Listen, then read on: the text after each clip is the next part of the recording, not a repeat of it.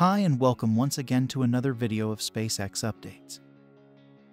Even though there isn't much testing going on in the last few days at Starbase, SpaceX is working towards the full static fire of Booster 7 and the first orbital test flight.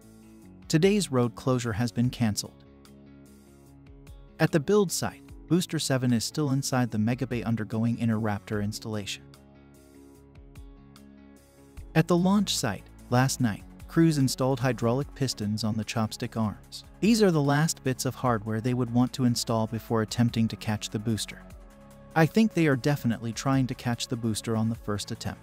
We have seen all the hints. In the recent FCC filing, SpaceX mentioned the possible attempt to catch the booster.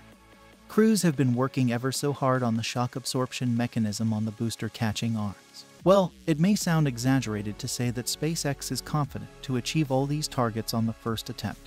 But SpaceX has never been afraid of trying and failing. That is Elon Musk's principle of making the impossible become a reality. NASA's preparation of SLS's rollout to the launch pad is moving ahead of the earlier planned schedule. The moon rocket will be rolled out to the launch pad tomorrow using the Crawler Transporter 2.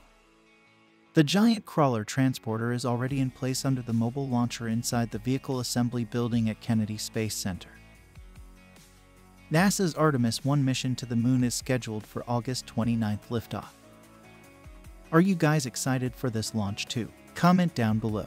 That is it for now. See you in the next video.